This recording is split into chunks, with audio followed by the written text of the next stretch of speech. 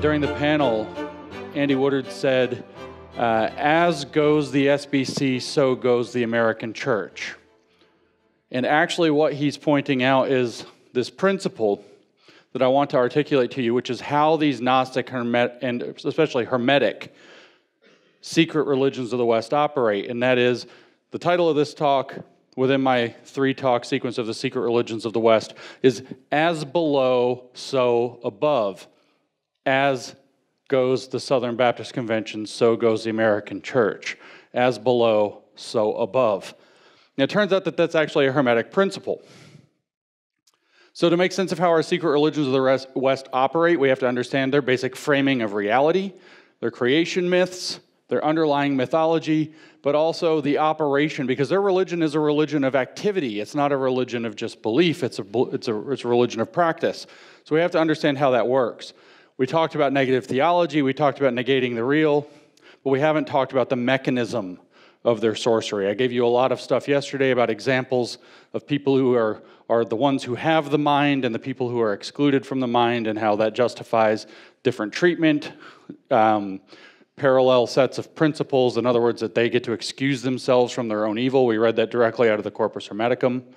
They have a double standard that they erect for themselves. Why? Because they know, so they know better why they're doing an evil thing for a good outcome. And thus, it's what Hegel actually referred to as something called the cunning of reason. The cunning of reason for Hegel was that good things come out of people doing bad things. And in fact, Hegel believes that all thinking, because it's independent of the divine source, is intrinsically bad, believe it or not, as a philosopher. And it's by the cunning of reason that doing this bad thing leads to good outcomes. So he has this whole kind of strange, almost theodicy built into his theology. We already discussed the esoteric religion of Gnosticism, and I know Mr. O'Fallon just spoke about the religion of Gnosticism and probably creeped you out big time in terms of what it says. But we've only kind of touched on, I've said Hermetic over again. I've read a little bit out of the Corpus Hermeticum, but we haven't talked in more depth about the Hermetic religions yet. We haven't gone into detail.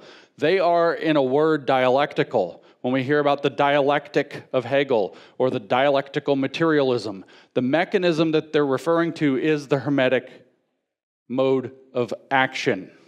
The dialectic is Hermetic thinking, which is alchemical thinking. It's how do you make something out of nothing. That's why you use negative to get more. It's how do you make gold out of lead? How do you make life out of death? How do you make the divine out of the mundane? And so while Gnosticism mostly works by gaining the secret knowledge and lording it over people and framing it in different strange ways like Mr. O'Fallon just talked about, Hermeticism is a process. What I would say that when we get to Marx, and I'll say this again later, is that in a sense Gnosticism is his motivation, Hermeticism is his process, and the fusion of those things together become very dangerous. So what we're looking at historically over the modern era, so the last few hundred years, is that in some sense Hegel and Marx really successfully fused together Hermeticism and Gnosticism in a way that I don't think had happened before. Hegel's more Hermetic than he is Gnostic. Marx is probably more Gnostic than he is Hermetic. Marcuse, if we get kind of into the critical theorists of the middle of the 20th century, is more Hermetic still. When I read One-Dimensional Man again recently, I was struck overwhelmingly by how Hermetic the first and last chapters are of that book.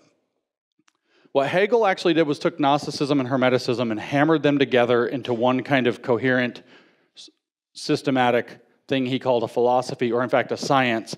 And because Hermeticism believes that all the religions are a reflection of the one secret true religion, which happens to be theirs, that it didn't matter which religion he framed it in. So he hammered Gnosticism and Hermeticism into Christianity and called it science. Marx flipped that over, which you can say made it satanic if you want, turned it very Gnostic, which you could also say is satanic, and called the process, or the result, scientific socialism. So he still hammered it into the frame of science, and in fact accused Hegel of being a theologian and a mysticist. And he was going to demystify Hegel's program. So as spiritual traditions, these Gnostic and Hermetic things, like I told you in the panel, am committed utterly to religious liberty. If somebody wants to go be a Hermetic ascetic, they want to go live in a cave and meditate and achieve higher consciousness or whatever they think they're doing, more power to them. I don't like cults. I think that it gets very dangerous, that they are very seductive in pulling people into cults. Adults are allowed to choose what they want to do and believe how they want to believe, and I suppose that's what it is. But when we're talking about this as mostly an individual spiritual quest, while in a kind of Christian spiritual sense, it may be a very grave thing to be talking about because we might be talking about a lost soul. As from a perspective of religious freedom, I frankly don't care. I don't care if you want to be a New Age hippie. I don't care if you want to go meditate on an island until you die and think that you transcended and by your magical thoughts you saved humanity. I don't care as long as it's individualist. But when you start saying that it's your job to save humanity by getting all of humanity on board and it gets very collectivist, I start to care a lot. Weirdos, seekers, hippies, I'm not in with this. I don't like it, honestly. I don't want to be around it. But I don't mind that those people exist. Go meditate in a cave, fine. But when it starts to generate cults, it becomes an issue. So especially when it starts to generate a world cult on the belief that unless everybody participates, then it's not going to work. You have a really big problem. So when the belief starts to be that humans only ascend when all of humanity ascends, in other words, if it's collectivist, we're all going to heaven or none of us are. And that's a belief that falls out of this kind of look at Hermeticism, especially when we get to Hegel and Marx, because their goal isn't to go to heaven, it's to make heaven here. It's to turn the world into heaven. So if everybody here doesn't play, it's not going to work. Anybody here resists, it's not going to be the thing. That's where you start to have major problems. That's why an appeal to religious liberty has to be understood that that's what individuals get to do. There are individual rights and not such a thing as group rights. And of course, if you read in, say, the encyclopedias of social justice, they'll define for you that social justice is the interest in group rights as opposed to the interest in individual rights. When these start to cleave on to other faiths or poison sciences or things like that, I start to have an issue because you're taking something that is good and perverting it or subverting it. Lots of vert words, invert, subvert, pervert are happening here. It's true. So the heretical faith traditions that Mike was just talking about are an issue, and they're especially an issue for Christian leaders to be able to identify and prevent those heresies from gaining large followings and becoming offshoot cults that can be very dangerous, even with spiritual concerns set aside. When they start to try to become a totalizing world religion in particular, they get very concerning. What are some examples of totalizing, would-be totalizing, I should say, world religions? Nazism, communism or Marxism, the sustainable and inclusive future. How's it going to work if we don't all do it? It's totalizing. You have to totally rearrange your life, totally rearrange your behavior, totally rearrange your thoughts in line with the sustainable and inclusive future, or it won't work. And if you don't want to do it, they'll make you. Everybody thinks, they come to a point where they think, well, communism believes that communism will work when everybody is a communist. But there's some subtext there they're not telling you. There's a way to deal with that. We heard it from Hegel, is that you bend the objects to your will, or you rage and destroy the objects that won't bend to your will. That's what Hegel said. So it's actually, the statement in communism is that communism will work when everyone who is still alive is a communist, which provides a pathway to a solution when everybody isn't going along. So technically, though, Gnosticism and Hermeticism are two different esoteric religions that got hammered together through the syncretism of the Middle Ages. They've brushed across each other. Hermeticism uses the concept of gnosis, but is not the religion of Gnosticism. They're actually different traditions. I have to bring this up partly because I want you to be clear, partly because I'm definitely going to get attacked and saying that I'm blending Hermeticism and Gnosticism into one thing, when it's actually that the concept of gnosis, secret divine belief that you are the supreme, operates in both of them. It's a concept that operates in both things. The naming is unfortunate. Language isn't perfect. They actually have different creation stories, different dispositions toward the world, different goals. They have different entire mythologies. As a matter of fact, Hermeticism is a little thin on the mythology, and Gnosticism is all in on the mythology. Gnosticism is very likely to present itself as philosophy, and Hermeticism is not. They're very different in certain ways. But these different strains can take on different characteristics of either or both. And like I said, in the Middle Ages, it was a very syncretistic time in the esoteric religion phases. People were just mixing and matching. You see this today. I'll tell you about a guy named John Fetzer. I don't want to go off on a long tangent. John Fetzer ran a thing called the Fetzer Institute, which was devoted to New Age spirituality. John Fetzer was a multi-millionaire, made tons of money working in radio. He ended up buying the Detroit Tigers and ran the team for many years. You can see how well his Hermetic principles worked. It's a famously great team through the years he owned it. John Fetzer was also a total New Age spiritualist or occultist. And his library is basically composed of every single wacky New Age, Hermetic, Gnostic, anything esoteric he could find, he put it in his library. He commented and said, I believe some of it, I don't believe some of it. Some of it's good, some of it seems downright evil. So the idea that you can take, when you enter into these paths, take from this, take from that, take from the other thing, take from it, and mix it all together into the thing that works for you is exactly consistent with how this stuff thinks. So when we come through the Middle Ages, to see somebody like Hegel picking pieces of it and cobbling it together into his German systematic philosophy is not a surprise. But again, like I mentioned, with Hermetic stuff, this isn't at all a surprise because Hermeticism is by definition syncretic.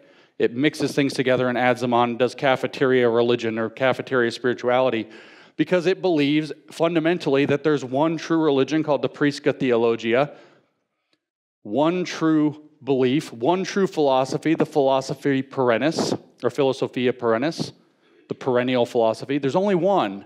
And everything in the world, science, religion, whatever, philosophy is just a manifestation, a partial image of that total whole. It's like the shadow on the wall in Plato's cave, and the real object is casting the shadow. And so you can use whichever one you want. If you want to phrase it in Christian language, you can. Jewish language, you can. Islamic language, you can. Buddhist language, Hindu language, philosophical language, scientific language, it doesn't matter. They're all actually saying the same thing. You can mix them together. Hermeticism is by definition syncretistic. It believes there's one true faith, and you can think of it, like I said the other day, like a big diamond that's cut with 1,000 faces, and every face is a religion or a philosophy or a scientific approach. And they actually, if you could get through the surface, are all the same thing. So all the particulars have to be understood in terms of the whole. That's the philosophy. And it does mix and match in the European milieu from the 15th to the 19th century, and to this day, very, very heavily did that. And it turns out that the Swabian region in Germany was the last to give it up in earnest, and that's the region where Hegel was born, raised, and educated. So there's a lot going on in the world today that we can make sense of when we understand these religions.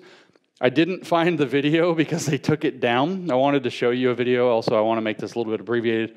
I don't know if you know that there was recently a drama that was produced and performed at Shakespeare's Globe Theater.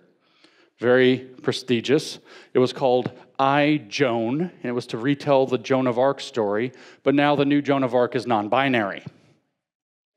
And it has this long monologue that they very proudly put on YouTube for about 18 hours till it got mocked so hard that they realized they messed up and took it down on the Globe Theater's site. And it starts off with a little, I think, under 18, so I want to be, sensitive to how I phrase things. I don't want to make fun of a minor too much. But this person that sounds like a girl, that looks like Harry Potter, comes out on stage and is, trans people are sacred. That's a key line in the new Joan of Arc telling. Trans people are sacred. And then there's this artsy-fartsy, every word for a whole sentence ends in acrity or ality or something. The reality of the other ality that is the ality that makes the reality of the actuality. And this long sentence of just being silly. But all this stuff, and it was about 6 or 7 minutes long, and it went viral, mega viral, and within a few hours they took it down, and it is hard to find now. I immediately sent a note because I don't know how anything works, and I was like, somebody rip this video, download this video and save it. We need to show people this. They're going to take it down, but unfortunately, the people that I work with that know how to use computers were on airplanes flying across the Atlantic at that moment and couldn't do it. But you will understand the declaration by the end of this lecture of trans people are sacred in a way that even the Gospel of Thomas didn't reveal to you when Mike quoted from it a little bit ago, saying that Jesus was going to make the women male because by becoming male, every woman who becomes male, they can enter into the kingdom of heaven, which is not, to my knowledge, in the real Bible. I might have skipped a book or two, I don't know. So there's this book that I found quite by accident that's been very helpful in understanding Gnosticism and Hermeticism for me over the last few months. It's by two Dutch scholars, which means I'm not going to say their names right. But it's Roel, I guess, R-O-E-L, Roel Vanderbroek, and Walter Hanegraaff. And the book is called Gnosis and Hermeticism from Antiquity to Modern Times. It's a rare exception in the scholarly literature where they've taken the time to write about these things, because like I said, scholars tend to think you're a weirdo. You might as well be studying ESP or mesmerism or something like this if you get into it. And in their preface to this book, I'm going to read a little bit from this book to you kind of in longer chunks to give you a feel for what Gnosticism and Hermeticism are. They say this will validate everything I've said before, by the way. It's still often regarded as self-evident that Western culture is based on the twin pillars of Greek rationality on the one hand and biblical faith on the other, Athens and Jerusalem. Certainly, there can be little doubt that these two traditions have been dominant forces in cultural development. The former may be defined by its sole reliance on the rationality of the mind, the latter by its emphasis on an authoritative divine revelation, so Scripture. However, from the first centuries to the present day, there has also existed a third current, the secret religions of the West, right? What's it characterized by? They say it's characterized by a resistance to the dominance of either pure rationality or doctrinal faith. I've characterized it as a parasite, of course, on these. The adherents of this tradition emphasized the importance of inner enlightenment or gnosis, a revelatory experience that mostly entailed an encounter with one's true self, as well as with the ground of being, God. So an encounter with God and thus also your true self. In antiquity, this perspective was represented by Gnostics and Hermeticists. In the Middle Ages, by several Christian sects. The Cathars can, at least to a certain extent, be considered part of the same spiritual tradition. Starting with the Italian Renaissance of the late 15th century, the newly discovered Hermetic philosophy, that's in quotes, rapidly spread all over Europe. It found many adherents, in particular during the 16th and the first half of the 17th century. The so-called Hermeticist tradition and its later developments, we're going to stop my popping. I don't know how these things work. Give me a handheld. I'm old school. Thank you. Sorry, where was I? The so-called Hermeticist tradition and its later developments, the whole of which may be referred to as Western esotericism. So none of this stuff, I didn't make this stuff up. I didn't name all this stuff. These aren't my words. We don't get to, some of them have been, but we don't get to say that I coined Gnosticism or Hermeticism or any of this stuff, was characterized by an organic view of the world that assumed a strong internal coherence of the whole universe, including an intimate relationship between both its spiritual and material elements. So that's what they characterize as the esoteric religious traditions. I wanted to tell you that because it's absolutely clear that there have been three currents in Western philosophical/religious thought going on for all of Western history, and we've only recognized two of them. They go on to give a charming endorsement of what these gnosis-based approaches are about, or the Hermetic approaches are about, and they reach back and quote Plotinus. You will find this relatable if you've ever talked to a woke person or seen a woke person. They say Plotinus makes it completely clear that Gnosticism is something quite different from philosophy. His Gnostics were interested in philosophy, but they proved themselves to be charlatans since their claims were not based on solid philosophical reasoning. Remember yesterday I said instead of reason, they have the snake eating its own tail. Circular reasoning. He wrote indignantly in Enneads 2.9.6, quote, this is Plotinus, this is what you're going to find relatable. If they wish to if they wish to disagree on these points, there is no unfair hostility in saying to them that they should not recommend their own opinions to their audience by ridiculing and insulting the Greeks, but that they should show the correctness of their own merits of all the points of doctrine which are peculiar to them and differ from the views of the Greeks. See, they get up on stage and instead of making a case for their thing, they make fun of the other side. That's all they do. They should state their real opinions courteously, as befits philosophers, and fairly on the points where they are opposed, looking to the truth and not hunting fame by censuring men who have been judged good from ancient times by men of worth and saying that they themselves are better than the Greeks. That's his criticism of Gnostics. But that's what it's like to try to talk to a woke person or to a Marxist. The authors of the book are Dutch, and I'm not going to do that again. With respect to the numerous hypostases introduced by the Gnostics on the basis of their revelations, Plotinus observed with some bitterness in the same section, listen to this, you've dealt with the woke. Plotinus said, by giving names to a multitude of intelligible realities, they think they will appear to have discovered the exact truth. Though by this very multiplicity they bring the intelligible nature into the likeness of the sense world, the inferior world. They create hyper-realities that look like reality and claim they've discovered the real truth that they know and you don't. And that's the justification for everything they do. So all the way back, 2,000 years, we have the same complaint about the same people doing the same BS. So according to Plotinus, they tell us, the Gnostics were not philosophers at all, and he was right. Gnosticism is not even a depraved form of philosophy, or theology as a matter of fact. It is something quite different. Though the Gnostic writers often made use of philosophical ideas. That's the parasite function.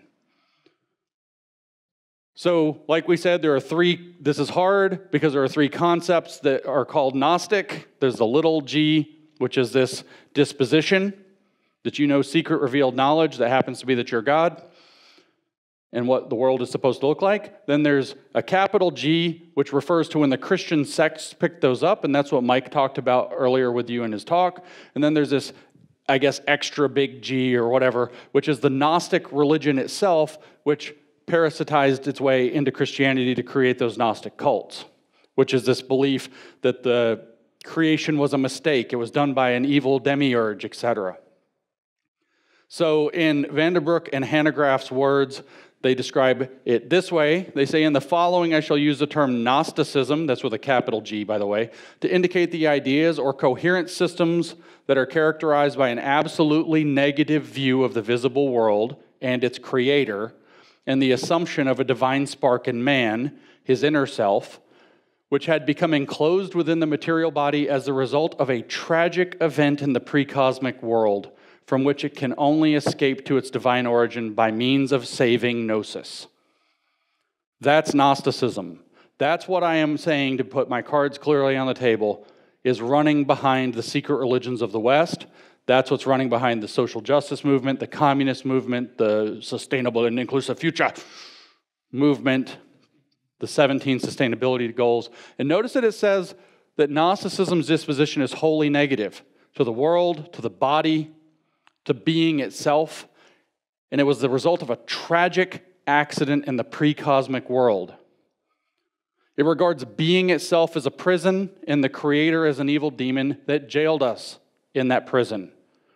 It's the demiurge that we think is God, that we've been fooled into believing is God, that actually creates the world so as to imprison us, to keep us out of our true spiritual nature. Salvation arrives firstly through knowing this secret truth, which lacks something important, which is a practice. So various sects, Christian and otherwise, came up with different ways to try to attach a practice to this, but it also cobbled straight into Hermeticism, which gives it a practice very, very neatly, because they use the same mental architecture with very different dispositions. The idea behind Gnosticism in general is that man is actually divine, but has had it imposed upon him that he is not, so he is estranged from his true being. He's alienated from who he is, and in Marx's word is given an alien being, a God, that he thinks justifies that. It has a creation myth that tells this whole tragic cosmic accident. It's a bit wild. The rough, short version is that it posits that the world was created by accident, and an evil being called a demiurge was the one that created the world. That arose because God exists in this fullness of godness, which is called the pleroma. It's what we might call heaven, I guess. He in this transcendent plane, the true God. And when anything happens there in thought, it happens there for real. That's the principle of the pleroma. So God had a first thought. That thought manifested and it split into two forms, one male and one female. The male was called Logos. The female was called Sophia, or wisdom. Wisdom herself, or philosophy herself, as Hegel might have had it, thought that she also wanted to create, which is intrinsically a sin. And therefore, because she thought it in the pleroma, it manifested, and it manifested in a creator that is intrinsically evil because it is the birth of the sin. And that's the demiurge. And the demiurge caused the material world to come into existence as it is, and it trapped man's soul, his nous, inside of the material body, the fallen body, and placed it into a fallen material world of suffering. And then works to keep him trapped there. You hear that when we reinterpret Genesis as that the snake was telling the truth to try to do a jailbreak, which is the heart of what we might call Gnostic Satanism or Luciferianism. So this makes man a stranger and an alien in a hostile world, and in fact a stranger and an alien in his own body. You're a spiritual creature stuck with this crappy piece of wetware. You lose track of your true spiritual nature because you have animal and bodily urges. You have to go to the bathroom. You have to eat. You have to drink. You have to procreate. You have to stay warm. You get cold or hot either way. You have all these things to attend to in the material world, and you have pain, and it's miserable, and you forget that you're actually not just a spiritual being, but actually a piece carved off of the soul of the all. And so you become trapped and enslaved in the fallen world, into your fallen body, to your lower emotions, to your desires, to your passions, to physicality itself, and you lose track. You can hear how this is a perversion of true spiritual teachings. What we read from Vanderbroek and Hanegraaff, against this background, the famous definition of gnosis by Theodotus, a 2nd century Christian Gnostic, becomes perfectly clear. Gnosis is the knowledge of who we were and what we have become, where we were and into what we have been thrown, whither we hasten and from what we are redeemed, what is birth and what is rebirth. That's what Gnostics actually believe. We know who we really are and what we've been thrown into, and we know what it means to be reborn into that. So gnosis, or the goal of Gnosticism, is to use gnosis, knowledge of how the world really is and is kept secret from you by them, to get back to the unknowable God, to escape the prison of being. Heidegger, in his famous concept of the flungness of being or thrownness of being, depending on the translation of Geworfenheit, I guess I said that wrong, it's Geworfenheit, kind of characterizes what this is. We've been thrown into a world and into a body we didn't choose, we didn't ask to be born. How miserable in life everything is. So Gnosticism is inherently pessimistic about everything, which is not how Hermeticism is. There's a lot more that could be said. Mike covered the Gnostic Christian cults a little bit. That's a whole long series of lectures that I can't even give, so I'm not getting into that rabbit hole, but there are lots of different Gnostic sects and cults. The Valentinians are probably most famous. The Sethians are very significant. The Manichaeans are very significant. They go on and on. Hermeticism is different. It uses gnosis, kind of like we just heard, but it's absolutely opposite in disposition. It does not think that creation is evil into prison so much. Gnosticism, more practically speaking, gets very mythological. Hermeticism barely touches it. It's more like this kind of abstract, new agey sounding teaching. You heard a little bit from the Corpus Hermeticum last night. We'll hear some more soon.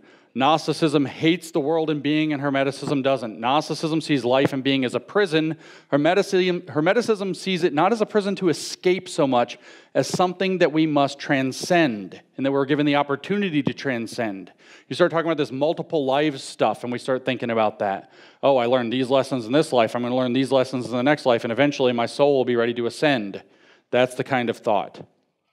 The dialectic, the removal of opposites, or really understanding that opposites are the same in kind but different in degree. They're the two aspects of the same thing. The dialectic is Hermetic. So I mentioned in the panel the other day when Charlie Kirk says that the Bible is a book of distinctions and therefore it's a good guide to life. What he's also saying is that reality is a reality of distinctions. And that when we understand distinctions, we become wise, we become discerning. So he says that the book from the very beginning is about good and evil, male and female, faithful and doubting. And all throughout you see that. Returning and coming, falling away, these whole things. Faithfulness and betrayal, all of these very stark themes of distinction. That makes it a good guide for life, because it's a book about how important distinctions are to gaining wisdom and perspective, and therefore it works to understand a reality that is discernible through distinctions. So Hermeticism is directly opposed to that. Its goal is to bring everything back to oneness with no distinctions, at one-ment, like we talked about last night, in place of atonement. Atoning means to return to the whole, at one-ment. It uses a dialectic so that all opposition is obliterated. It's said to be seen to be the same as from a higher view. It's that, oh, you think that this thing and that thing's different, but if we go up on a hill and look down at it, you see they're two pieces of the same thing. You think that the river and the land are different, but when you get up on the hill, you see they're part of the landscape or some word game. We talked about Hegel doing this with apples. This apple and that apple are both apples, and we can only understand that by going to the divine concept of appleness, which we can only understand by going to the divine concept of fruit, which we can only understand by going to the divine concept of food, or whatever. We just keep going up the category until we get rid of all categories. We heard it with the idea more practically with my kind of joking critical car theory, which is identical to critical race theory, that anything bad that happens in traffic is the fault not of the driver who made a mistake, or whatever, but specifically of the entire system that validates using cars at all. So every one of us is complicit in upholding the use of cars, so we're all complicit in every traffic death. In some sense, that makes us all murderers. You can see how their language would just start running this way, but not them when they do it, because they know why they get to fly their private jets in the environment, because they're flying their jets to solve the environmental problem, which they know how to do and you don't, which is why they don't see it as a hypocrisy when you point it out. They get to eat the best food and meat and everything else because their brain has to be nourished. Yours doesn't. Because they know what to do with theirs and you don't. That's what this is actually about. When we talk about postmodernism, as Mike Young, Local Distance, did, we hear the postmodern blurring of boundaries, or the woke blurring of boundaries. I referenced, in fact, the concept talking to Charlie that in queer theory, they call categorization itself a form of violence. If I say you're a girl, I've categorized you, and that's violence I've done to you. Because what if you don't feel that way? What if you've had contact with your true self and don't feel that way? I've done a violence to you by gaslighting you about your real existence, even though I've actually described your real existence to you. So for them, the mind becomes primary. What you imagine is real, is actually real, and what is in the world is in the way. So it must be transformed or destroyed to get it out of the way. That's the ethos behind these secret religions. Now, Hermeticism gets weird. We heard that quote last night, and I dwelt on it a little bit, where I talked about what evils you're going to give up, and it said on the first plane you'll do this, and the second that, and it goes up to the seventh plane you'll do this, then you enter the eighth plane and the ninth plane and all this, right? It's these planes of existence. And there are at least 9. The Emerald Tablet has a section talking about breaking free from the 7 and going into the 8th and 9th spheres of existence. And your goal, therefore, in Hermeticism is to ascend through the planes. The lowest plane, they say there are 7 in the material world. The lowest plane is mineral. The next one above it is vegetable. The next one above that is animal. The next one above that is human. That's where we are. You are here. The next one above that we're supposed to go to is etheric. The one above that is astral. The one above that is spirit. So what's Hegel's philosophy? The return to spirit. It's to ascend to the top of the bottom plane, at which point you can then go from 7 to 8 and from 8 to 9. And we'll get to what those are in a second, because I want to make a real quick point. We're at human. We are at the great reset to transform the world to something new. And it's the etheric plane in their philosophy. So I'm just going to ask you where their goal is. Where are we all supposed to move? Well, you're supposed to go live in a toilet, first of all, and plug into the internet. You get into the metaverse, right? That's your etheric plane. Not to sound too wacky and conspiratorial, but what is the cord called when you actually physically plug your computer into the internet? It's an Ethernet cable. The etheric plane is the one in which the body becomes much less relevant. The astral plane is the one where the body can be left behind entirely. That's when you fully live, when they fully upload your consciousness, if they had their way. They think they're going to digitally simulate the etheric and astral planes, mere simulacrity. And when that becomes unnecessary and we finally become one internet of brains, we enter into a return to spirit.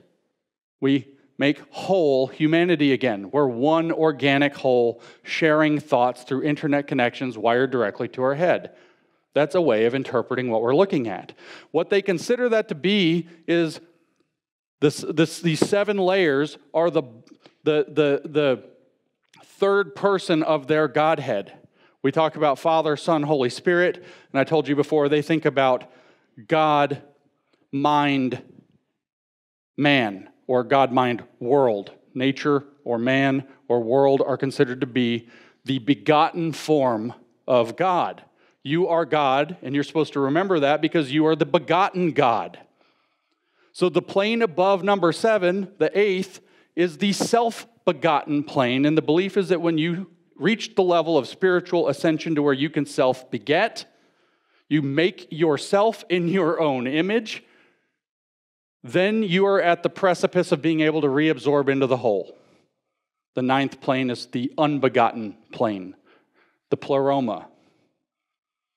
So your goal is to continually raise yourself up through these levels until you leave behind your body. We heard that in the Hermeticum last night. You leave behind all of your vices mentally and emotionally. You leave behind eventually any connection to reality and beget yourself spiritually as you were meant to be in the image of, or in the mind of God, which you have seen the image of. The mind of God is on that 8th plane. That's where Christ lives. It's the highest level man can attain spiritually in his life, and Christ was just a guy who got there. See how they absorb your religion into theirs? He's just one guy who did really good and actually got there. So you understand a lot about Christianity and you think you know everything. You don't know anything. He's just one guy. Lots of guys have done it. You can do it. In fact, it's your duty to do it. Man is made or begotten in that image. And so you are God, and you've in some sense forgotten it, and your job is to recollect it or remember it, or to remove all the distinctions that cause you not to be able to see it. Man is therefore not just God, but he has to become his own Christ, at which point he can return to God, to the one, to the all. And of course that happens by removing all distinctions from everybody. This is exactly the architecture that Hegel hammered into his idea, nature, state, society, and then Geist, his new trinity that isn't but becomes. It is the truth of its own becoming. It is the circle that presupposes its beginning at its end, or whatever that was. This is also literally how Marx's creation myth goes. If we see it as that the goal is to raise yourself up to the correct understanding, to the gnosis, in order to merge yourself back with the mind of God and self-beget. You've probably never heard Marx's creation myth. It's in the economic and philosophic manuscripts. This is almost 2 pages of Marx. It's worth reading in full. Bear with me. You'll hear the Hermeticism. You can tell the Gnosticism that we've just covered. But you're also going to hear that Marx couldn't quite answer the fundamental theological question of creation very well and got a little upset. We might say that he rage tweeted this. So he's talking about the ideas, he's pretending he's having a conversation, just to give you a little stage setting, and somebody says, yeah, well, where did you come from? Well, your parents. And where do they come from? Their parents. And where do they come from? Their parents. So you get the idea of the infinite regression, right? So you know what we're talking about. He says, now it's certainly easy to say to the single individual what Aristotle has already said. So notice he's trying to cast down Aristotle here. That's very important. Said, you have been begotten by your father and your mother. Therefore, in you, the mating of two human beings, a species act of human beings, notice how he's turned it collective, has produced the human being. You see, therefore, that even physically man owes his existence to man, not God. So then you're going to get to the infinite regression, right? How do you resolve that? Watch, he's going to flip out. Therefore, you must not only keep sight of the one aspect, the infinite progression which leads you to further inquire, who begot my father, who is his grandfather, etc. You must also hold on to the circular movement, sensuously perceptible in that progress, by which man repeats himself in procreation. Man thus always remaining the subject. No, don't answer the question. Look back at man. You will reply, however, I grant you this circular movement, now grant me the progress which drives me even further until I ask, who begot the first man and nature as a whole? Marx does a good job with this question. I can only answer you. Your question is itself a product of abstraction.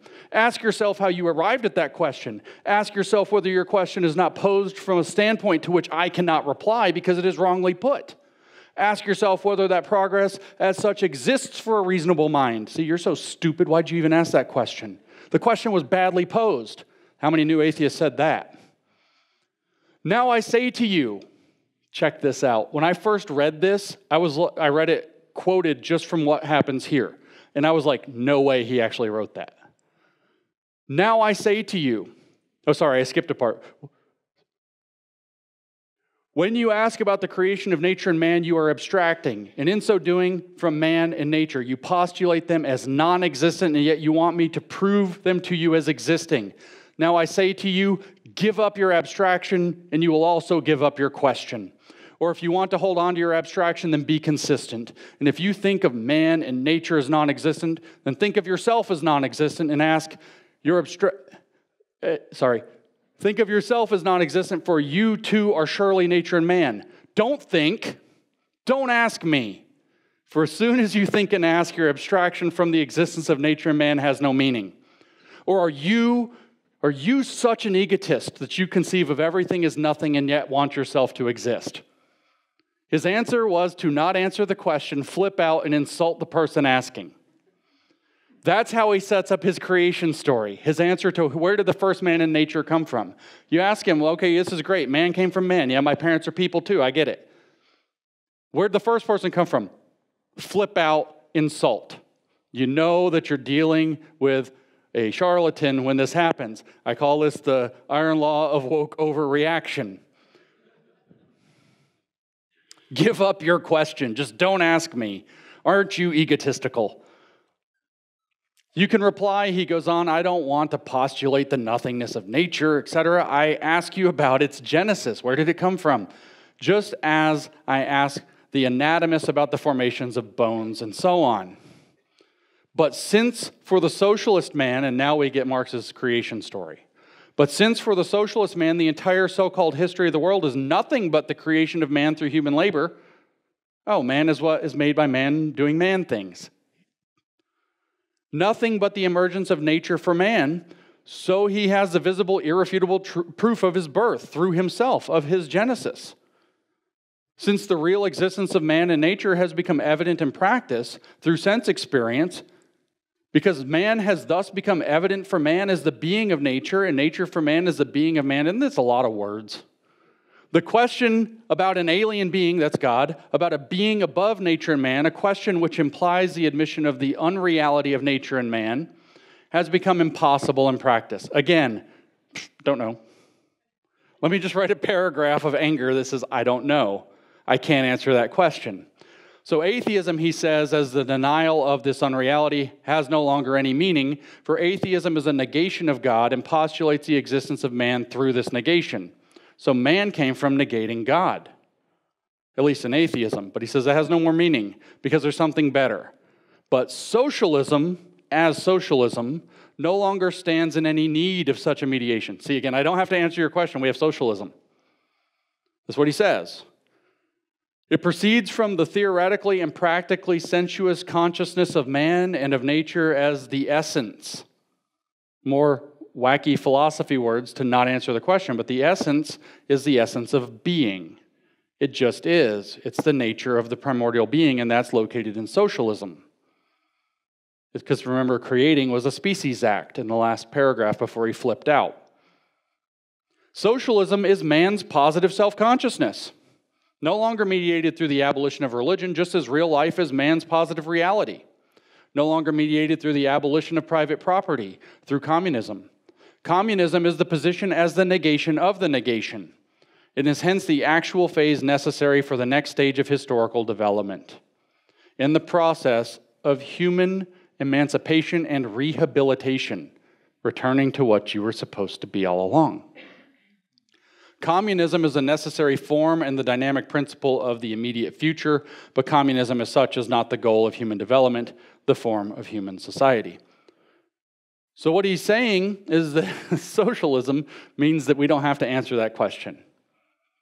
Man is what man made by doing labor, and labor estranged man from himself, so it was been done wrong. So when we get back to socialism, we actually have what created man in the first place. Man was originally a socialist, and it's not our job to figure out where that came from. It's our job to get back to it. That's Marx's creation myth. Socialism created man. The demiurge of the bourgeoisie stepped in, divided labor, divided property, and estranged man from himself. And our job is to overcome or positively transcend that self-estrangement so that we can return to our species life and be communists. And that's just the next stage. It's not the goal. It's not the end goal. It's the next stage in the process of human development. That's when we start to self-beget society, but the end stage is that we don't need society at all. So now we've pegged Marx that he's definitely Hermetic and he's definitely Gnostic, and his goal with communism is a Hermetic awakening of God, or reawakening of God, which he locates in communist man. His God is filtered, the way that he talks about religion and God is filtered through Gnosticism, so the thing is, though, it's not that it's the real God. It's the fake God that's imprisoning us. So that requires ruthless criticism of the false God, which he derived from Goethe's characterization of Mephistopheles, which happens to be the voice of Satan, which is all that exists deserves to perish. Why? So we can get rid of all of the nasty fallen material world and transcend above it. The true God will be reached, what is meant by that by Marx, by destroying the false God and all of his false creation, including his false creation of man and all material. Since Marx was like a super materialist in multiple ways, society takes the place of God. And like I said, the bourgeois class becomes the demiurge, the false god that has to be cast down, and the society created, the bourgeois society created by the bourgeoisie, has to be destroyed utterly, and bourgeois man has to be destroyed utterly, transformed or eliminated. That's what Hegel said. That's what Marx did. True society, which is his stand-in for God, which was socialism, will be reached when existing society is destroyed. And we will have arrived at that point at level 7, the spirit, from which we can go to the level of communism, the self-begetting, at which point that's not the final goal. We can reabsorb into the true cosmic whole above it that Marx says doesn't even exist. So the end point of Marx's return to God is a return to nothing. It's a little bit of an inconsistent but positively destructive philosophy in that regard, once you see it as a Hermetic construction. Man with nous, if you will, is that being when he's awakened, when he has consciousness, class consciousness, socialist consciousness, when he becomes social man or socialist man. Socialism is the consciousness. It's your orientation toward the world and how we live in it. So when you arrive at a socialist belief, you've entered into nous with everything that comes with that. You can't really do evil if it's on the behalf of the greater good. You get to excuse yourself from evil. That's from the Corpus Hermeticum. You know better than everybody, so you have the right to rule, and they don't. You have the right to raise other people's kids. You instantiate that for people like Marx in an object of human society called the state, which has to become ruthlessly tyrannical and fully totalizing so that everybody gets on board because it doesn't work otherwise. Socialism, when man and society are truly social, is gnosis. Communism is when that reaches its pinnacle and negates itself. Communism becomes the negation of the negation. The negation of the existing society is socialism, and the negation of the negation when it ascends to a higher spiritual plane is communism. That's when that finally ripens as a full positive transcendence of all private property, and we're truly self-begetting and truly as social man, as species being, then it becomes God or reabsorbs into God, and the world, in Marx's view, becomes the kingdom. Man, through social society, becomes his own savior, which gets placed in the power of the state. The state eventually withers away. It's self-sacrificial. It begets its own society and then sacrifices itself for the liberation and emancipation and rehabilitation of man. How people have avoided seeing this as religious for this long is one of the greatest tragedies and mysteries of our times. The state is the self-sacrificing savior of humanity. So what about Hermetic creation? What's Hermeticism? Let's back off of Marx. It occurs when the one, or the all, which is overabundant, unbegotten, complete, total, etc., all has to be only described in negative terms, pours himself out into the limited and the finite. Because he does this because, as an undifferentiated whole God, he cannot know himself, or in fact that he's God. He's missing one crucial piece of his totality, which is knowing that he is totality, because he has nothing to compare it to. So the process of the Hermetic belief is that God completes himself by becoming not God, negating himself, and becoming concrete in his godness by remembering that he's actually everything, which he has to do by stepping through the negative, by creating an opposite to himself, separating himself from himself, and realizing that that was fake in the first place. Being overabundant in all ways and infinite and pouring himself into the finite causes some problems. If I gave you a glass here and told you to pour an infinite amount of water into it, what would happen? Well, it depends on how hard you pour the water. It might spill over, it might blow the glass up. Problems occur. It's messy, there's spilling, there's breakage. As God pours himself out into material being, all kinds of things shatter. The material world encaptures pieces of God's soul. Everything becomes goodness trapped inside of badness, and a thinking being gets trapped inside of a mundane form with the divine gift of being able to find the divine spark inside of the mundane and thus release it and bring it back together to complete God. When man overcomes all distinctions and realizes that man has overcome all distinctions, God sees himself in man's mind, which has no distinction, so it's man singular and plural at the same time, and realizes, oh, it was me all along. And he actualizes, and then there's no differentiation between anything, and we all go off together to the pleroma, or to heaven.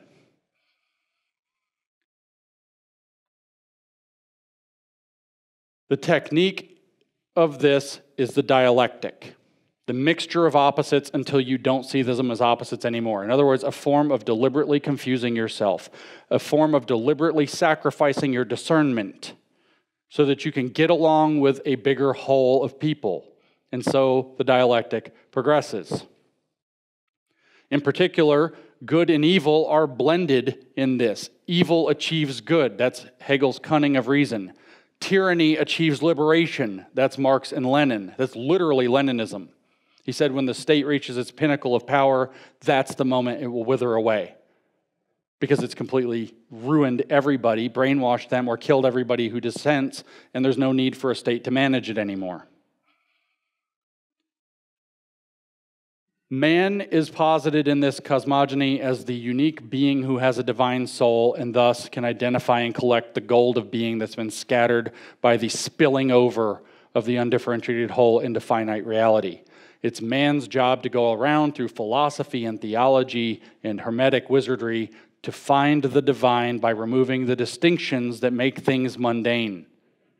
That will lead us to realize God.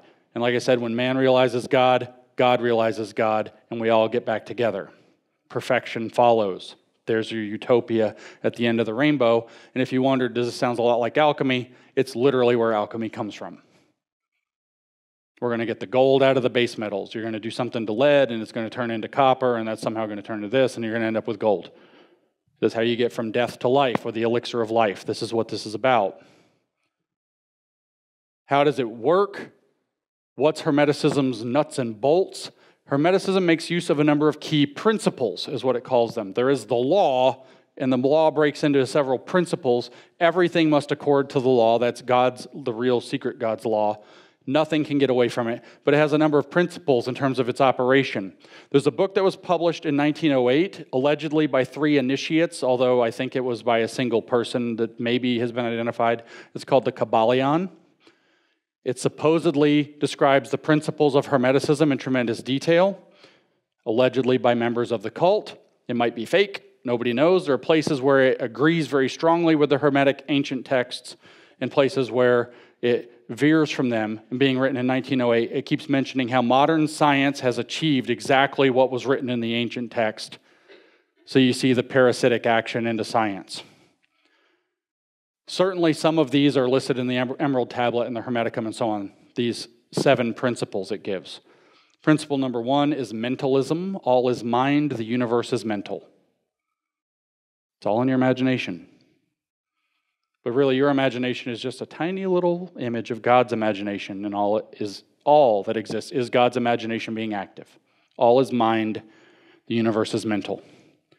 The second rule is the one this talk is about. It's the principle of correspondence. Its phrasing in total is, you maybe have heard this, as above, so below, as below, so above.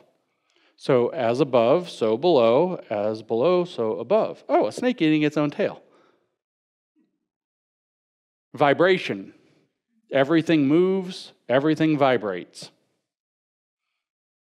So nothing is ever still. Everything's changing all the time. That's where we were vibing. We got together for some drinks and everybody was vibing. Our vibes started to match each other. It's the principle of vibration. That's that language from New Age stuff. Principle of polarity. Everything is dual. Listen to this. Like and unlike are the same. Opposites are identical in nature but different in degree. All truths are half-truths. That's a doozy, isn't it? That's the dialectic. That's where it comes from. Rhythm, principle of rhythm. I didn't write the way they actually have it down, but it means the pendulum swings. It always swings.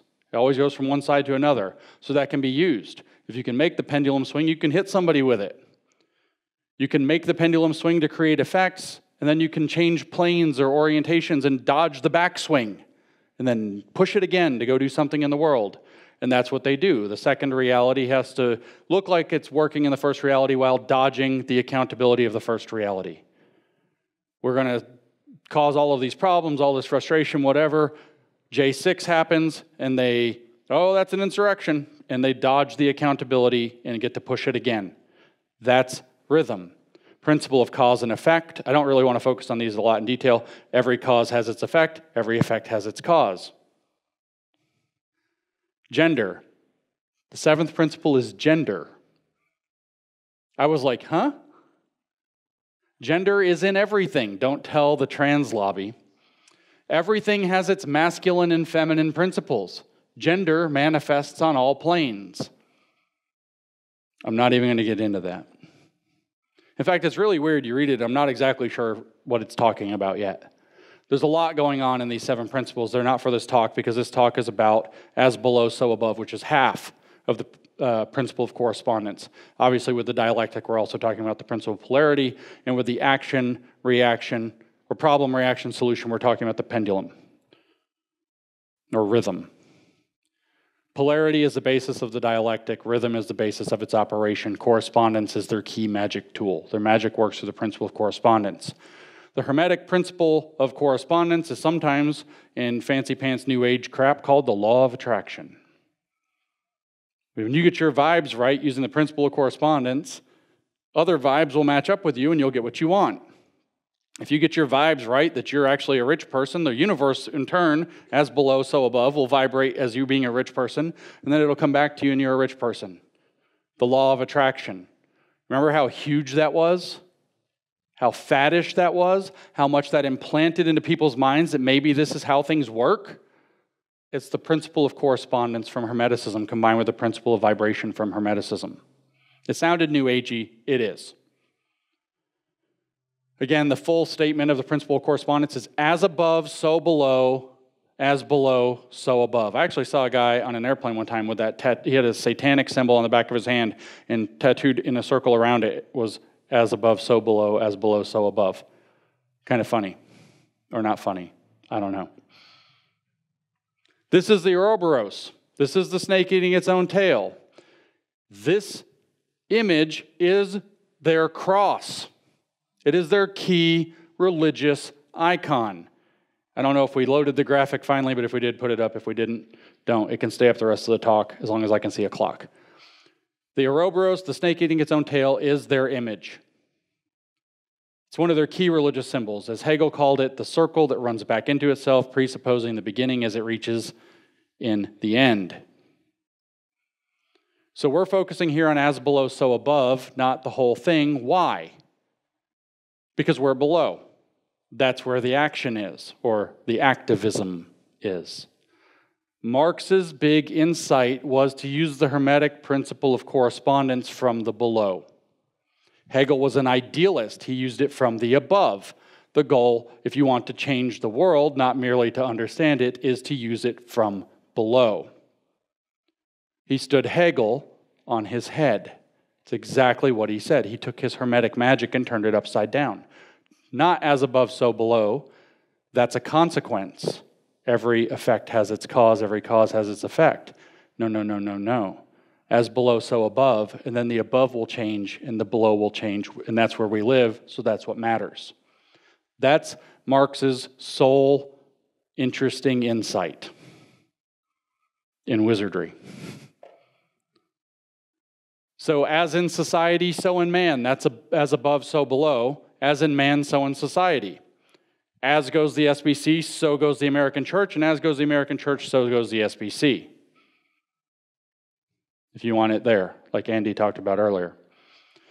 If you want it straight from Marx, he had these concepts called praxis. That's activism. And inversion of praxis. That's consequences of activism, in a sense. Or society creates man.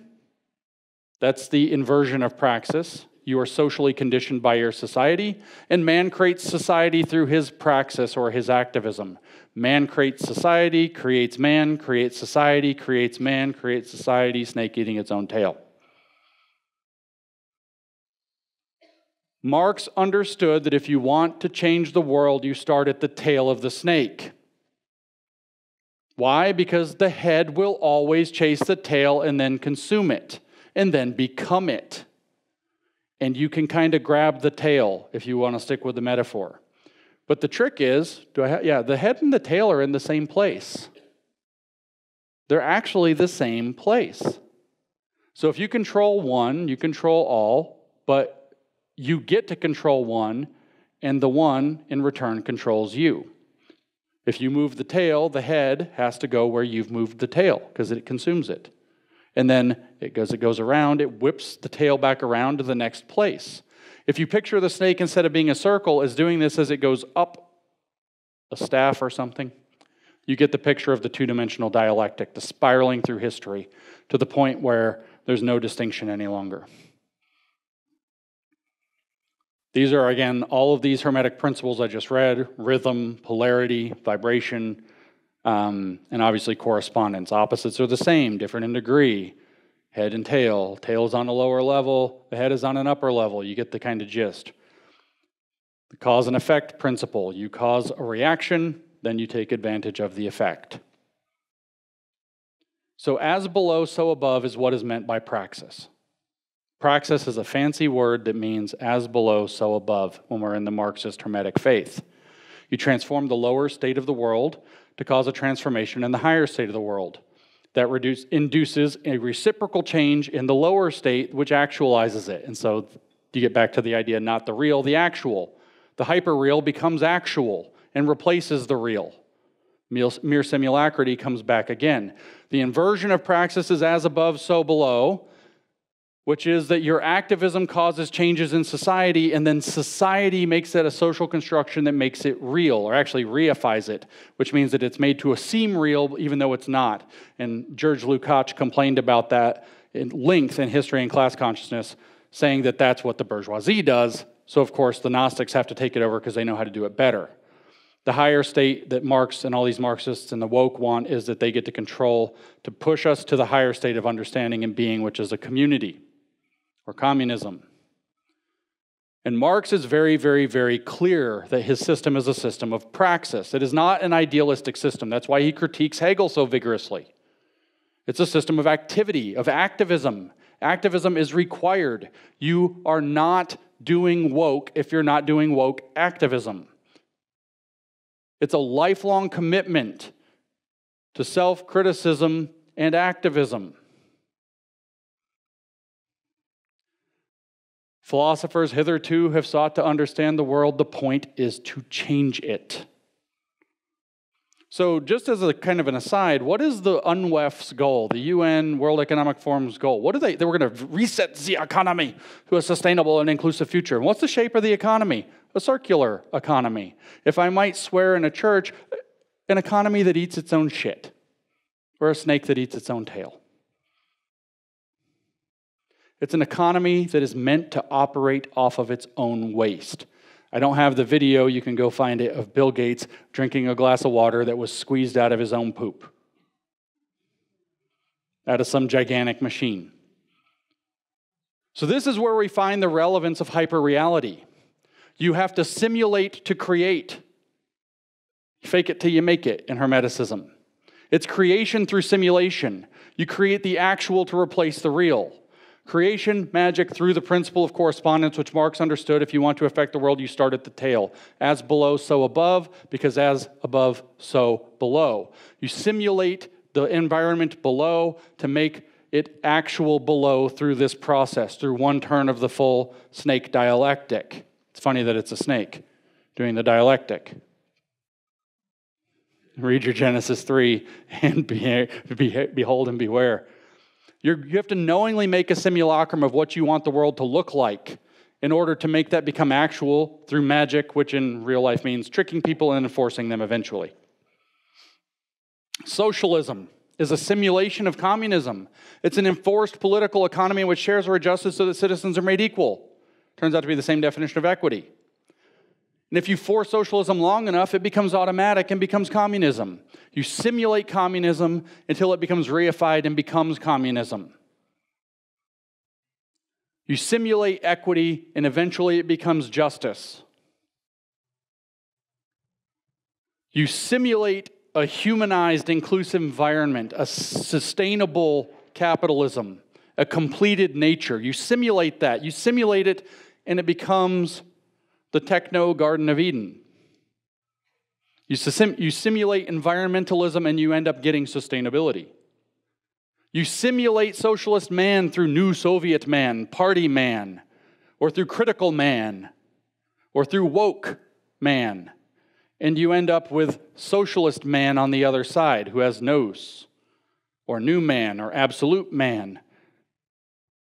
Or somebody will cut their genitals off in order to make themselves into what they think they're supposed to be. You turn them into a person who has acquired nous. What did Marx say about humans? It makes them special. Man is incomplete and he knows he's incomplete. And here's a process by which we can complete him. The last part I'm adding. Transhuman man. That's the lower. We start putting chips in our robots and cyborgs in our body, plug into the internet, gain 30 IQ points or whatever it is, what do we become? You simulate Homo Deus, God-man. We raise ourselves from the human plane to the etheric plane, 4 to 5. Just one more step. Upload your consciousness fully, leave the world behind entirely. We go to 6, the astral plane. Eventually, that just becomes pure spirit when we all become one. But in simulation, we only become one in the metaverse. And that allows us to begin to properly self-beget as a species, at which point we get to become God. You simulate through this internet of brains or bodies or things or just the internet, a world brain that will eventually manifest as God. You simulate a transitioned body that will eventually reify as a transitioned person. When does a person become a trans person? When does a trans woman become a woman? Never. But in hyperreality and simulation, the trans person becomes trans when society accepts them as such. In hyperreality, they are trans when everybody acknowledges their trans status. So they must repeat the slogan, trans women are women, trans women are women. It's a magic spell to invoke that through social reification, which is a simulation that becomes actual through full acceptance of everybody sharing the same mind about that situation.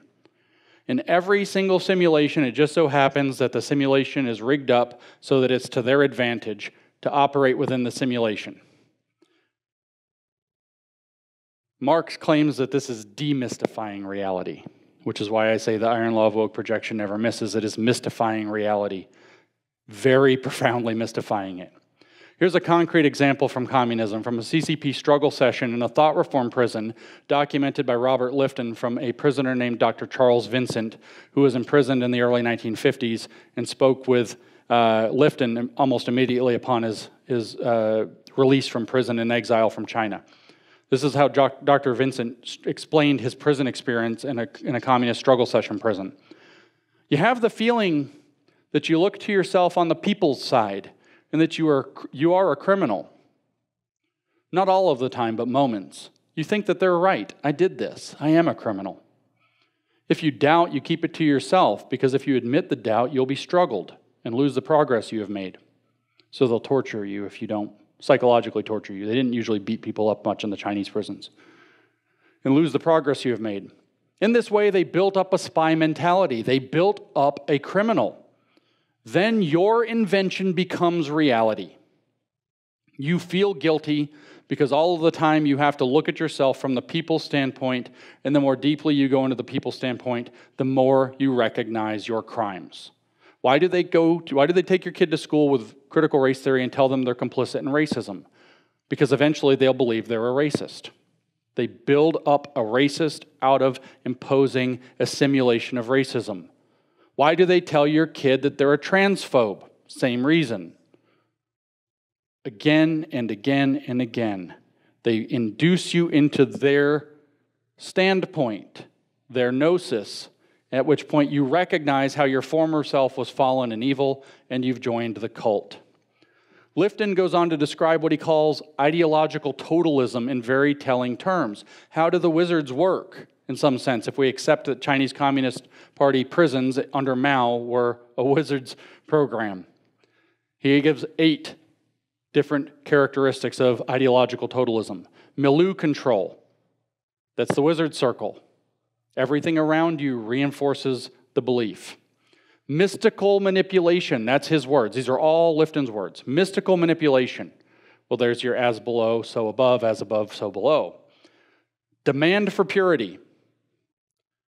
That's a big theme we didn't talk about in Hermeticism. You can only ascend if you're actually pure. We actually heard that in the Corpus Hermeticum, the 7 lower planes, all of the impurities you have to give up before you reach the 7th. First one being your body. The cult of confession. We have to confess because you have fallen through yourself. His other word, the sacred science is impressed upon you. This was written in 1962. He said that ideological totalists impose a sacred science on you. Wissenschaftlicher Sozialismus, a scientific socialism. Vernunft, noetics, all of these funny words. How do you get there? Loading the language. Well, there's your word and thought magic. Controlling the dialogue, controlling the discourse, controlling the words, the meaning of words. Doctrine over person. That's your return to whole. We all become whole when we all have the same doctrine, the same mind. The doctrine is a simulation of the mind you're supposed to have after you're transformed. Indoctrinating you simulates your transformation, which is programming or reprogramming, thought reform, or brainwashing. And then finally, the dispensing of existence. In other words, the return to whole. The Gnostic jailbreak from the prison. Lifton, writing this in 1962, probably had no idea, I'm going out on a limb saying that he was describing the application of esoteric faith when he was describing Chinese thought reform prisons, but he was. And a lot of you probably have been struggled, the struggle session, I've gone through it. How does it work? They seize control of the psychological framing of you through struggle, through relentlessly criticizing you and forcing you to try to escape that pressure by criticizing yourself and apologizing and accepting their framing that you're a racist or a sexist or whatever awful thing.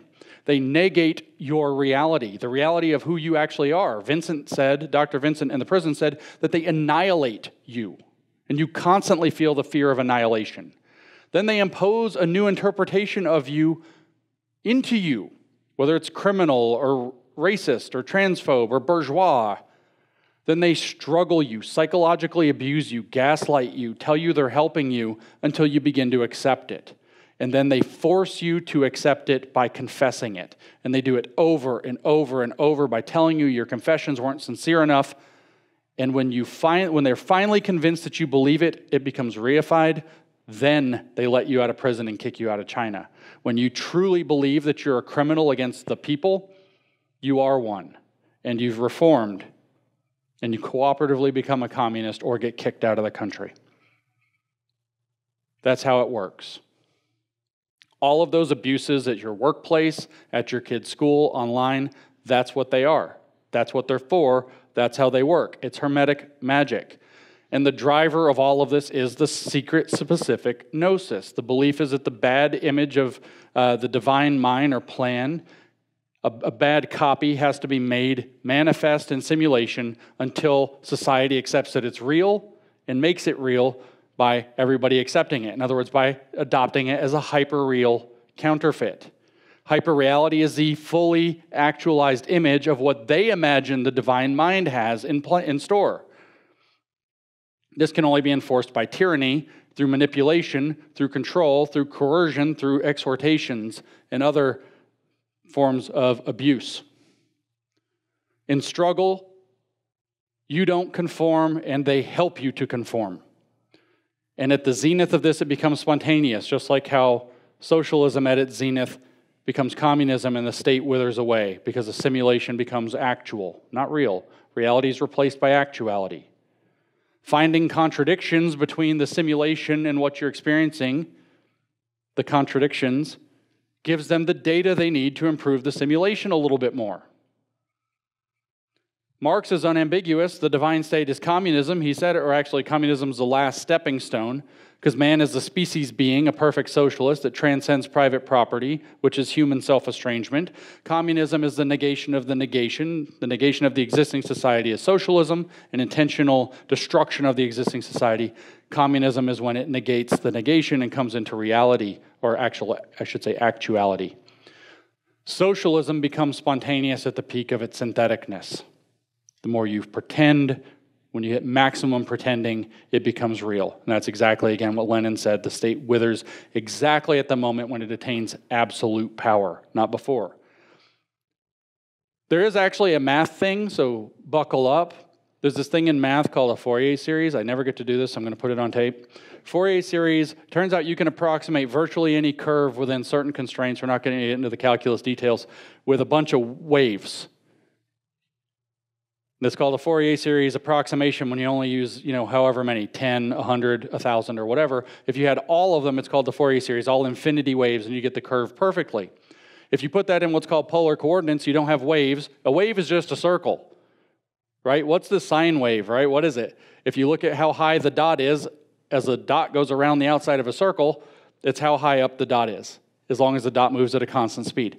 So it turns out that if you go into polar coordinates, you can take any picture you want. It can be drawing a Hegel or whatever, and you can draw that picture by taking a circle, and then on the edge of the circle, you put another circle of a different size, maybe, or the same size, and on the edge of that circle, another circle, and another circle, and another circle, and another circle, and on the very last one, you put a stylus that draws the picture, and then you figure out how big the circles are, and how fast they rotate, and how many circles they are, and you just let the machine go. And there are videos of this. You can look it up. And it'll draw almost any picture. Now, when you only have 10 circles, it does a pretty bad job. When you have 100 circles, it does an okay job. By the time you get to about 2,000 or 3,000 circles, which is a big computer job to calculate, it can draw something very recognizable and very accurate. This is the thing. What I actually think is going on with this simulating reality until it becomes actual, this communism program, is that they have a picture in their head of what the Garden of Eden looks like, completed man in nature and society. They think they know what it is because they've seen the mind of God, and they're doing Fourier series approximations trying to draw it, and it's real junky at first, so millions of people die. But that teaches them where to put the next circle and how big to make it. And then millions more people die, and they say, whoops, well, at least we got another circle. So it was for the greater good. So it was really bad, but it wasn't evil. We escape evil because we learned to draw another circle. But the thing is that as this goes out further and further and further and further, it gets more and more and more computationally heavy until it becomes impossible to calculate or compute another term. So it's not going to work in practice. Also, their image that they're using is made up. This is actually a stupid kind of mathematical reason why it's not going to work, why communism can't work, if this is what they're really doing, is that they have an image they believe is an image of the perfected world from God's mind, and they're going to draw it through successively better approximations that cost 20 million lives to get the next term. They're never going to get there. So millions of people die, we got a new circle, or the last circle was too big, change its size, or whatever, because they're trying to draw the kingdom of God with this that they've imagined in their head, but doing it in reality with real lives, and history uses people and then discards them for this purpose, as Hegel phrased it. To get the drawing right, to actually draw the kingdom, if they even had the right image in the first place, would require infinitely many terms, which is literally impossible. And to get a good approximation requires insane computational power that will always fall apart. So when we hear the economic arguments for why socialism can't work, because it can't solve the problem of distribution, because the market gives you information about who's buying and what they want and demand and all of this, not just trading goods and services. It gives you lots of information, exchanges information as well. That's tapping into this same concept. It cannot work. Mathematically, if this is a correct understanding of what they're doing, even if they knew what the kingdom was supposed to look like, it cannot work. But our goal is not to get into these weeds, it's to understand Marxism, woke, sustainability, etc., as Hermetic, with Gnosticism raging in the middle, Gnostic hate raging in the middle. We already did this kind of with Marx. You simulate socialism, you get communism, properties in the way, so we have to abolish it. What about CRT? Critical race theory. Race is imposed by whites through whiteness. So that's kind of a demiurgic evil, as above, so below. So what you have to do, that's the means of cultural production. We have to reverse that polarity. There's your principle of polarity and vibration. We have to reverse the polarity by adopting positive discourses of resistance, like black is beautiful, whiteness is terrible, abolish whiteness, be less white. Adopt anti-racism to abolish whiteness as human self-estrangement. Anti-racism is as below, so above. It's actually nous, it's consciousness. And when you're an anti-racist, you can be as racist as you want and not get fired from your job because you're doing it the right way for the greater good, because you get to escape the evil. And you impose racial equity to do this, because racial equity will manifest eventually as racial justice. Racial justice becomes actual when whiteness is transcended entirely as a form of human self-estrangement through race. You do that by making it so that equity makes whiteness a liability. Whiteness happens to be inextricably tied to white people, so it's intrinsically racist, but it's not evil because the Gnostics get to escape evil. And what do you get to impose? An inversion of racism. Racism standing on its head. Anti-racism, get it? It's not racist, It's anti-racist. We used to say reverse racist, but it turns out it's anti-racist. It's a racism that points in the anti-direction. What they call a positive discourse of resistance is Hermetic self-begetting. You're seizing control of the means of your own production, first in simulacrum or simulation, later through social reification. And this is exactly how CRT operates, even if the people doing it don't understand it, because this is their operating system that they've adopted through this long chain of things that have hidden that it's an esoteric religion. This is even more visible in trans. The Gnostic interpretation and the Hermetic interpretation are slightly different. Gnostic is the motivation, Hermetic is the process. So what's a Gnostic interpretation of the body? It's a prison. You were born into it. You didn't ask to be born into it. You were flung into it, thrown into your being. And then some doctor, which is a bourgeois authority, came along and assigned you a sex at birth. And then social expectations of gender reified it and forced you to become the gender that the doctor said.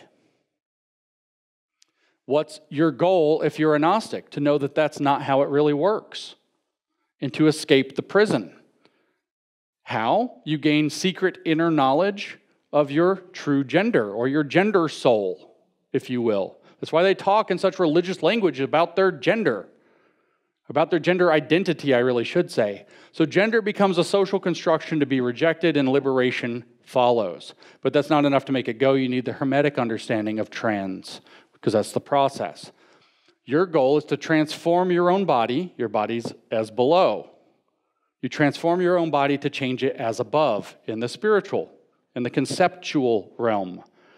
You do so through speculative reflection upon your own true identity, which Disney probably taught you in some groomer movie, and then your teachers backed up for you, or your friends told you on TikTok because they said they wouldn't be your friend anymore unless you changed your pronouns, or that you did because it escapes the pressure of having the wrong skin color that CRT made you hate yourself for.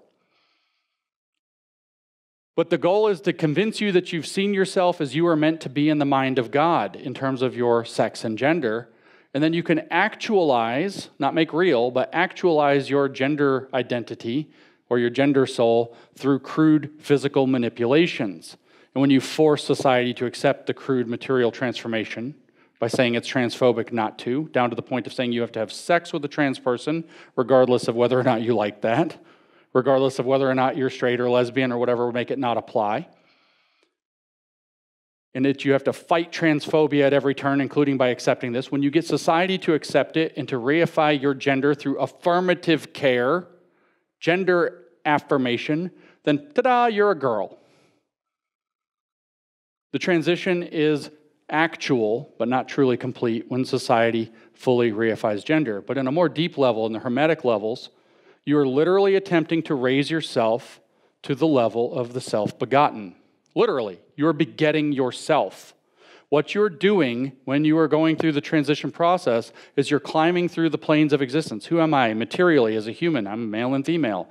What about etherically? Well, I can imagine myself as an avatar. I can pretend. I can have a digital woman character that I pretend that I am.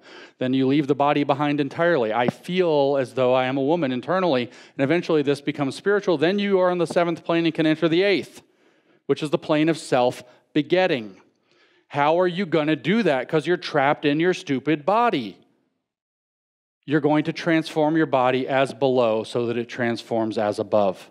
You reify your gender soul, who you believe you've seen in the mind of God as you are meant to be before a doctor imposed sex on you at birth, and your parents, your evil parents who you have to hate for this, reified it, made it real for you by calling you a boy or a girl or whatever all those years. So you modify the crude material realm to imitate who you see yourself as in the spiritual realm that you've convinced yourself is who you were meant to be. But because as below, so above is a magical principle, it works. At your etheric level, the soul level, you have arrived into yourself when you begin the process of transition, but it's always dissatisfying, so you always have to do more because it's not physically done. So your transition becomes its own becoming. It's an endless process of becoming, and thus more surgery and more drugs and more money for the pharmaceuticals, etc. More damage to yourself, more damage to your psychology, more damage to your family, which, of course, you have to cast those away anyway. And you are fully begotten when you are fully affirmed by everyone else in your transition. In other words, everybody on the planet has to agree to your delusion or it's not real. So you have to engage in relentless, cruel, savage activism to get everybody to force everybody to accept your delusion, because that's what makes it real. And now we understand Harry Potter and I, Joan, coming out and saying, trans people are sacred. They are intentionally going through a Hermetic rite of self-begetting transformation, even though they don't know that's what they're doing to themselves. So they are completing aspects of humanity spiritually by transcending the fallen world of sex and division. Doing this in disability studies turns out to be very instructive as well. There are 3 models of disability. It's hard to do any of this without having a bunch of preamble. The individual model of disability, you're disabled. Whoops. It's your fault. It's your deal. It's your not fault. It's your problem. You have to fix it yourself. Deal with it yourself. There's a medical model. Well, maybe we can fix you. Maybe we can give you like crutches or a wheelchair or a hearing aid or fix your ears or fix your eyes. And then there's a social model, which is that society should make accommodations to help the disabled or the handicapped be able to have full access. All 3 models have validity in various ways, but all 3 can be taken to bad places. The full model of social model of disability belief arrived in the early 1980s through Michael Oliver, who argued that society actually disables you by refusing to affirm you by making everything fully accommodating. That there's no differences for a disabled person or a fully abled person. Society is the one holding you back. So society is what disables you. So society has to affirm your disability through full and perfect accommodation so that your disability becomes wholly irrelevant. This is again, as below, so above. You affirm your identity as a disabled person to force society to accommodate it. You see this actually with people who become what they call transabled. They disable themselves so that they can become transabled. They can become disabled. These people, I think, were a little too jealous of the Special Olympians. You see it with deaf culture and blind culture. These are things with capital D's and capital B's, and they say that it would be a deaf genocide to cure deafness because there'd be no deaf people and no deaf culture left. So it's a genocide, even though every single one of them is still alive and living a more effective life. They say the same thing about weight loss programs are a fat genocide in the slightly more silly fat study. I'm not kidding. So the goal is that you maintain and lean into your identity to beget yourself into it and then force social affirmation so that it makes it irrelevant and thus transforms society around it and you. Ability gets transcended as a form of human self-estrangement. You could also do this by making up a new transhumanist man, an internet of brains, become etheric man with a world brain and eventually an AI God, and it's loaded into you and everybody else, and we're all God-man, Homo Deus. Step 1, get on the metaverse. In generality, the goal is that you realize that you are the third person of the Godhead and become the second person of the Godhead, your own Christ, by getting the world to accept you as such. You have to convince everybody that you're Jesus in some wacky disability or trans or whatever race, bourgeois, class, religion. But it only works when everybody buys it.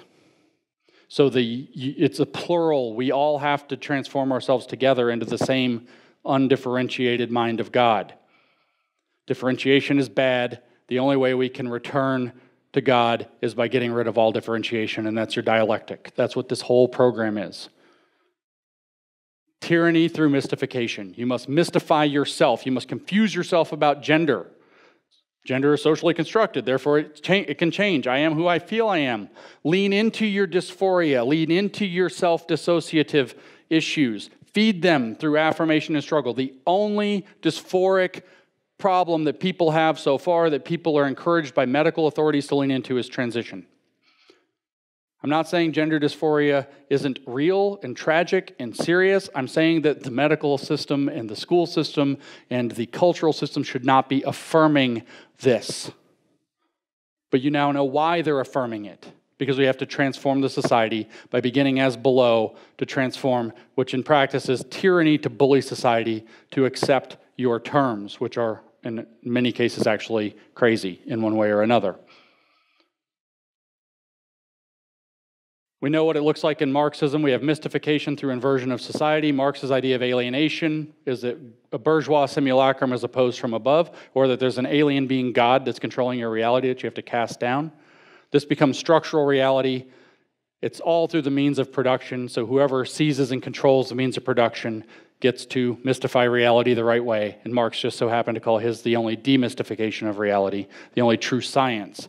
But man, through estranged labor, becomes alien in his own world because he's living in a simulacrum created by the bourgeois demiurge that estranges. You have to overcome the estrangement, escape the prison. The dialectic is the process. It's the exact same. This is why trans or queer theory is queer Marxism.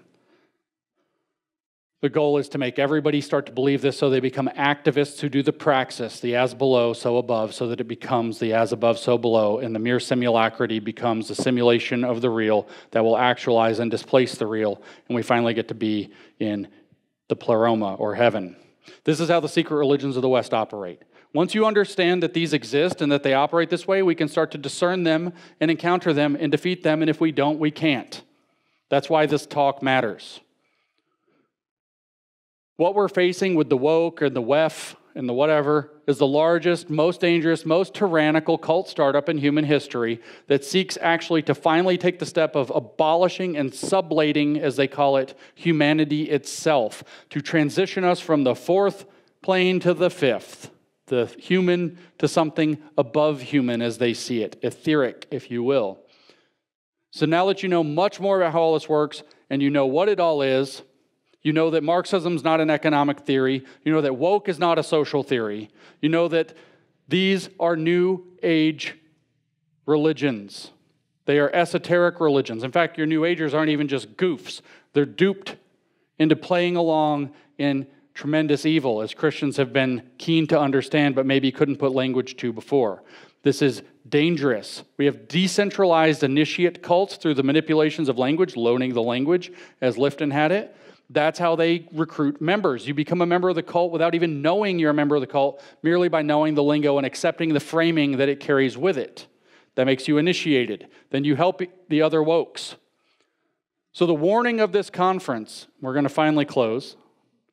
The warning of this conference has been that we are constantly invited to live in different versions of a mere simulacrity, a simulacrum of science or different simulacra of it, a simulacrum or various simulacra of Christianity or our other faiths that are slowly being tied together into one cohesive system they believe will complete man, nature, and society.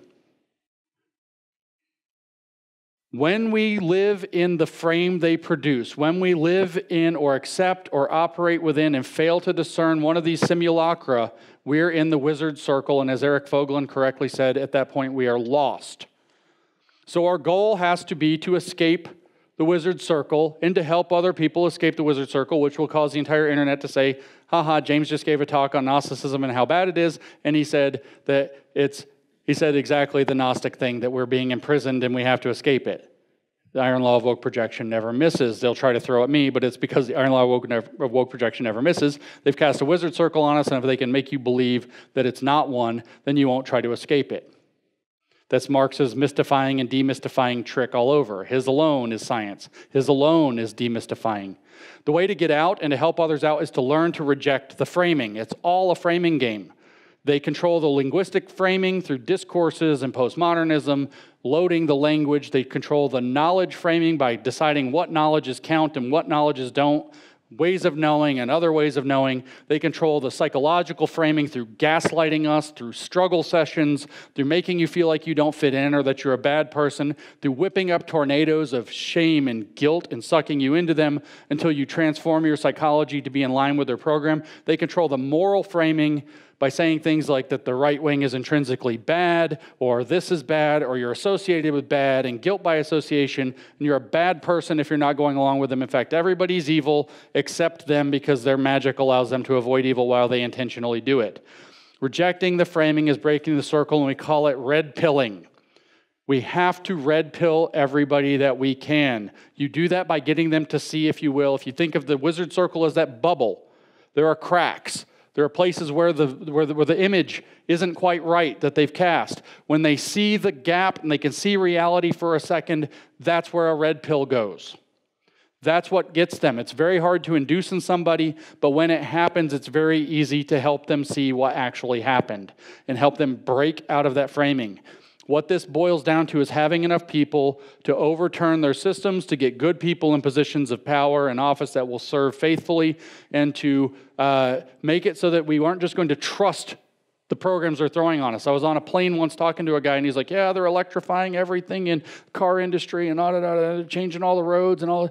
And then at the end, this is the worst news I ever got. This guy says this whole thing is sad about it. He's upset about it. I don't want to deal with it, all this stuff. Very negative. And then he says, well, that's what they're doing. We just have to adapt to it. No, you don't. Do not adapt to what your abuser is giving you. Reject your abuser.